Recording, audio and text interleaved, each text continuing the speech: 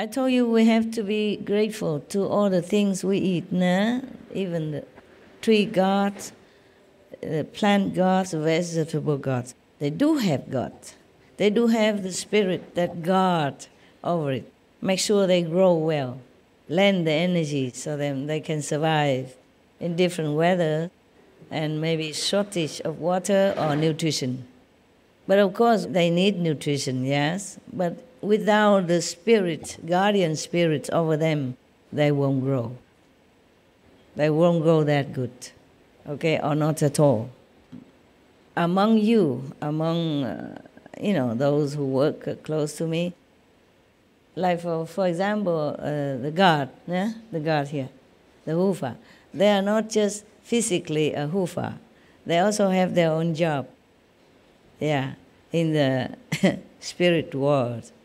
Yeah. I didn't check all of them, but I know some of them are a guardian spirit of watermelon, yeah, a watermelon spirit, and we have a pineapple god, even alfalfa spirit god, yeah.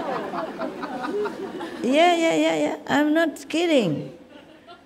Just because one time I had something to do with them.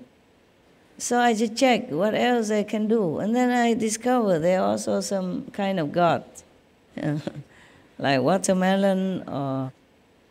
watermelon have many kinds even. Yeah. One of the gods is the god of these red watermelon, but not the yellow one. So therefore, when he's around, I eat only the yellow watermelon. I don't eat alfalfa. When one of my assistants to take care of dogs, she's gone. Well, she's a guardian spirit of pineapple. The kitchen heard the wind that I don't eat pineapples, so they never gave me a pineapple for a long time.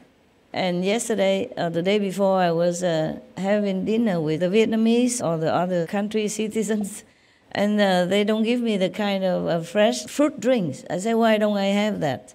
They told me, oh, Master, we heard that you cannot have pineapple, so we don't give. I said, oh, no, before, now I can. Yeah. And then I haven't seen alfalfa for a long time now. I could have now, okay? It's different timing, so I forgot to tell them, yeah? And sometimes there are spirit of apples, for example, yeah?